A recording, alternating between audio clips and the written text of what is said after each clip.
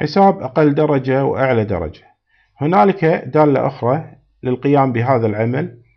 بعد اختيار الخلية التي نريد أن نحسب فيها أقل درجة وهي الخلية المستهدفة، نضغط على الأداة التي في شريط الأدوات بالسهم الذي بجنب السيجما، ثم نختار الحد الأدنى وهو المينيمم، أي أن يقوم باستخراج المينيمم القيمة الصغرى لمجموعة الأرقام والتي تمثل الاختبار الأول لكل الطلبة، أي نريد أن نستخرج أقل درجة في الاختبار الأول لكل الطلبة، أي أقل طالب في هذا الاختبار، ثم إشارة الصح.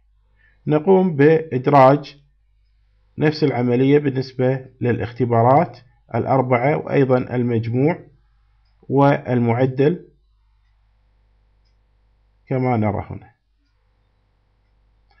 أعلى درجة أيضا نختار الخلية ثم نقوم بالضغط على المؤشر الذي بجنب المربع سيجما، نختار الحد الأقصى وهو الماكسيموم بالإنجليزية، أي ماكسيموم حد أقصى، نقوم بالضغط عليه، ثم هنا يعطى لنا الخلية التي في الأعلى وهي اللي هي أقل درجة بشكل افتراضي.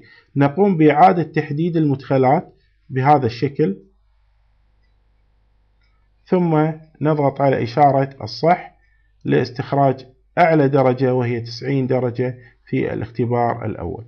نكرر العملية بالنسبة للاختبارات والمجموع الكلي والمعدل أيضا إذا أردنا أن نستخرج أعلى وأقل درجة للمجموع الدرجات والمعدل.